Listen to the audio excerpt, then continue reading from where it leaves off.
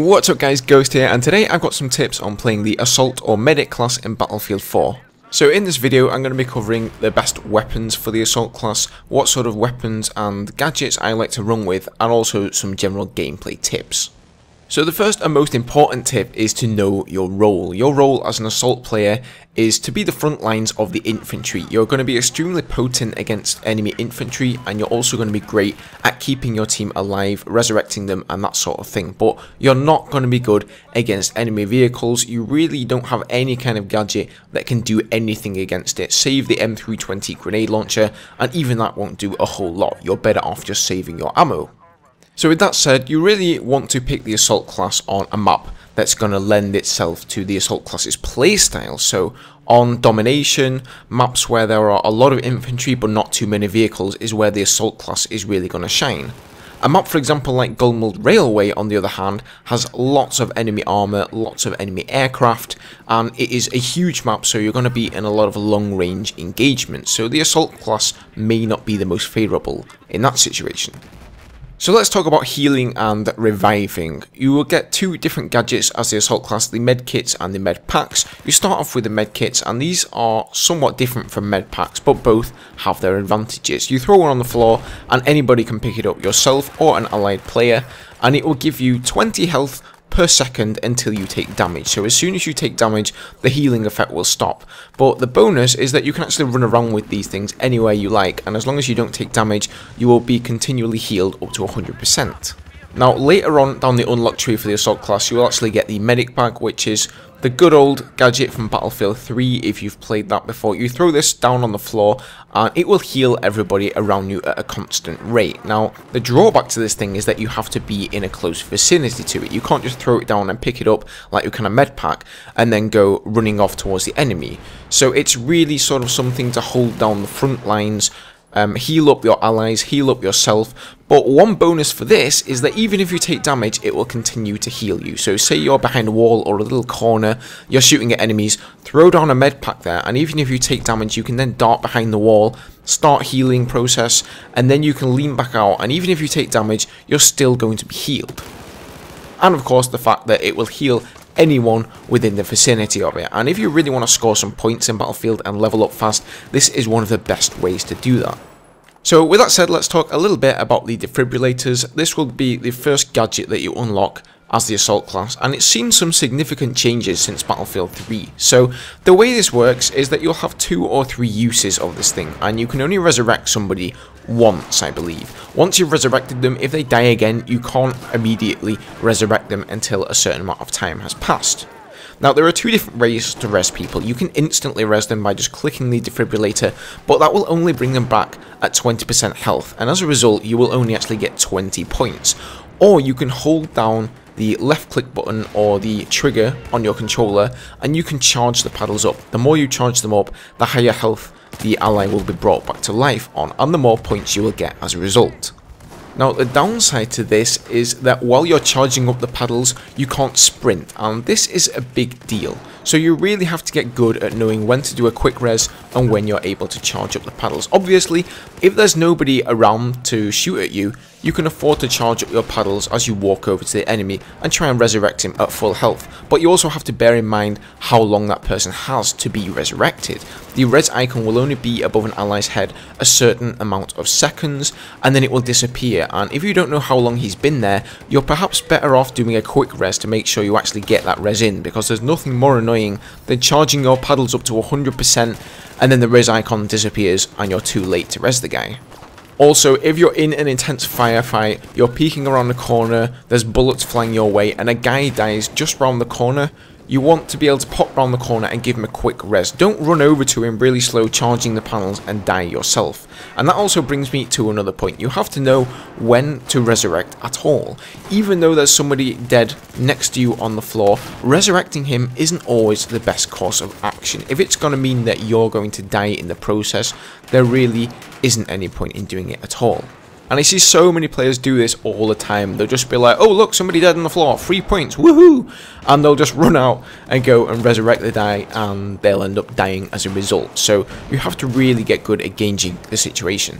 There are a number of other different gadgets and attachments for the Assault class, and most of these are grenade or shotgun underbarrel attachments. So the most popular of these is probably the M320 high explosive grenade launcher. And while this will do a considerable amount of damage against enemy infantry, it really isn't worth using it against vehicles. Back in the beta, it actually did a significant amount of damage to enemy armor, but in light of that, they saw that it was too powerful, they nerfed it, and now it really isn't worth wasting your ammunition on that. Now for me, whilst it will do a lot of damage against infantry, I don't really need it when I have grenades. I would much rather go with the security that a med pack or a med kit brings. But that said, it does have its uses. You will get certain situations where there'll be a bunch of guys clustered up in a building or in a window, and you can just shoot that grenade in there and kill a bunch of them. And of course there will be situations where I feel like I don't need to run with the med bags. If I'm running with a squad of guys and we're talking on live comms and I know that they're running assault and they've got med bags and they're going to provide healing for us, it's not really necessary for me to run with a medic bag. But generally speaking, if I'm playing in a public game and I don't know if I can really rely on my squad mates or not to provide that healing, I will just go with the safe bet of a med pack or medic bag. Now, some of the other grenade types that I've found extremely useful is the smoke grenade. Now, you can actually equip these as normal grenades as well as an underbarrel launcher attachment, and these are especially good in rush and obliteration, especially when you're going to arm the MCOM or the bomb. In obliteration, it can really provide some nice cover and stop people from spotting you. So with the gadgets looked at, let's take a look at some of the best weapons. You're going to start off with the AK-12, and this is a pretty easy to use assault rifle. It has fairly low recoil and a fairly average rate of fire, so it's not going to be an absolute beast up close and personal, but it certainly is easy to manage. The first unlock you're going to get is the Scar H, and this weapon may actually scare you somewhat. It has extremely high recoil and it only has 20 rounds in a magazine, so it may appear at first sight that it's a pretty bad weapon. Now where it shines is that it actually has a max damage of 34, and it's actually the only assault rifle to have that damage model. The rest of them only do a max damage of 25, so that's where the compensation is. However, that said, it really is a little bit of a niche weapon and it's definitely hard to use. I'm kind of surprised that they put this in the game as the first assault rifle unlock, because new players are definitely going to find this one hard to use. Personally, I stuck with the AK-12 until I unlocked the third weapon, which is the M416, and this one is an absolute beast. It has a higher rate of fire than the AK-12, a little bit more recoil, but it really just doesn't fail at any range. Next up we have the SAR-21. This is quite similar to the M416 once again, slightly lower rate of fire, but it will really outperform the M416 at some of those longer ranges. The fifth weapon you will unlock is the AEK-971, and this thing will tear up anyone from close to medium range. It has 900 rounds per minute, but it does have considerable recoil to control. So this is definitely a weapon that you can get used to controlling the recoil. You can of course use a muzzle attachment to reduce the vertical recoil somewhat, but I still wouldn't recommend trying to use this weapon in long range situations. And finally we have the FAMAS, the sixth weapon you're going to unlock, and the last weapon I'm going to talk about today. And this is actually the gun with the highest rate of fire, I believe, in the entire game. It has 1,000 rounds per minute, but only 25 rounds in a magazine. So do beware, it will take people down in a matter of seconds at close range, but it has quite a lot of recoil, side-to-side recoil especially, and can be hard to keep on target at long ranges and even medium ranges, to be honest. It also only has 25 rounds in a magazine, which means you're going to chew through that entire magazine in a matter of seconds.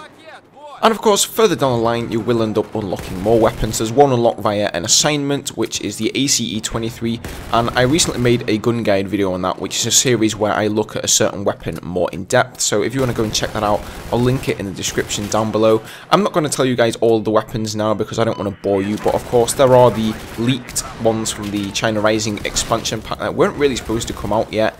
So go and check those out if you're interested in knowing more.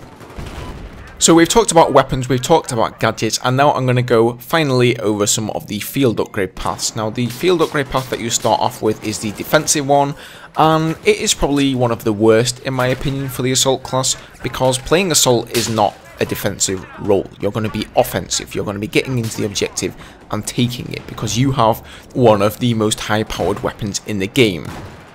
Now the offensive path is a great choice once you unlock that, and mainly because at the second level you're going to get the ammo upgrade, and don't underestimate this guys. Once you start going on kill streaks and getting good at the game, you're going to find that you only have 3 or 4 clips for your primary weapon. You're going to be out of ammo before you even know it, and you're going to be having to search around for a support player, and it's really annoying when you're out of ammo. All you have is your secondary, and then you came face to face with 3 guys and you get completely owned because you only have a pistol to fight back with.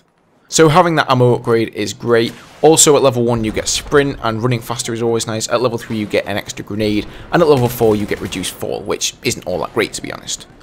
Now my other favourite tree is the combat medic tree. This is really for those of you out there who are team players. You want to do your maximum healing to your allies, and it's also amazing for scoring points. At level 1, this is the first level, so as soon as you put on the field upgrade tree, you will get the ability which allows you to put down 2 med bags at once, and this is amazing for scoring points and for healing up your team. Level 2 you get sprint, level 3 you're able to heal people when you're inside of a vehicle, and at level 4 you get the defib upgrade, which reduces the amount of time it takes for you to charge up your defibrillator.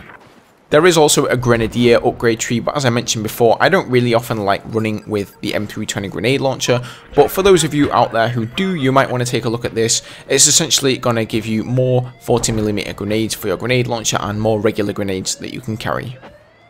So there you go guys, those were a few tips on playing the Assault class, including loadouts and how you can best help out your team. I hope those helped if you're a new player and you're finding the Battlefield franchise difficult to acclimatise to. Be sure to subscribe for more tips and tricks in the future. Like the video if you enjoyed it, and I'll see you guys in the next one. Cheers.